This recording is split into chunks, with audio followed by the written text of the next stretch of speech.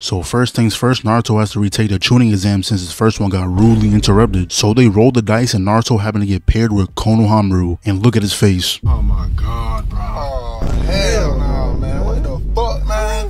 Get your ass on. This is the face of pure terror. This is the face of a nigga who know he's about to get his ass beat on a different level of ass beating. He's about to get his fade ran, his pockets snatched, his Jordans took. Say GG's, bro. You might as well back out to the lobby. The people watching was like, damn, this shit not even fair. How you gonna put a demigod against a child? Whole time Kakashi was over here like, that's tough. I guess he's smoking in that Konohamaru pack. So the match begins and Konohamaru instantly throws down the smoke bomb. He comes through the smoke with a giant Rasengan, but Naruto was like, nigga, you're not me, and dodge out the way. Naruto then proceeds to create a whole village of shadow clones, but Konohamaru was like, boy, you're not special, and did the same thing. The Naruto clones dashed into battle holding a Rasengan each, embodied all the Konohamaru clones. I kid you not, the Rasengan sounded like gunshots. If I was in the crowd, I would have thought Naruto used up the blick no jutsu on that nigga. As the smoke clears, we see Konohamaru got laid out. And we see Naruto standing over him smiling like he ain't just beat up a child. But if anything, Konohamaru got heart cause he got right back up. But Naruto has something else in mind. Remember when your Grants left me in the trenches? And then proceeds to put him in an unblockable combo.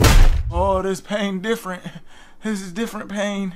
This is new. This is new pain. Naruto leaps into the air. Konohamaru dodges, but then gets punt kicked. He comes back around just for Naruto to hit him with a right hook, sending him to a different area code. He tries to get it back in blood, but Naruto told that little nigga to sit his dumb ass down and knocked him back again. He said he ain't going out like no bitch, but Naruto said, yes, you are. I feel like this is personal now. Naruto's treating him like he's a stuffed animal. He's practicing WWE moves on him. He's picking him up and was tossing him around the field. Konohamaru tries to spear him, but Naruto raised both his fists and clobbered him in the back of his head. And their excuse was that Naruto can't go easy on him because that would mean he doesn't take him seriously. Me personally, if you whip my ass this bad, fuck all the ninja shit. I'm about to show you why I'm the Jinchuriki of the Nine Tails Pitbull, and I really up the blick no jutsu on your ass. So then Konohamaru mindlessly just ran towards him. Naruto said get the fuck back and hit him so hard that it put the nigga in a memory. But you know when an anime character gets a flashback, they get a power boost.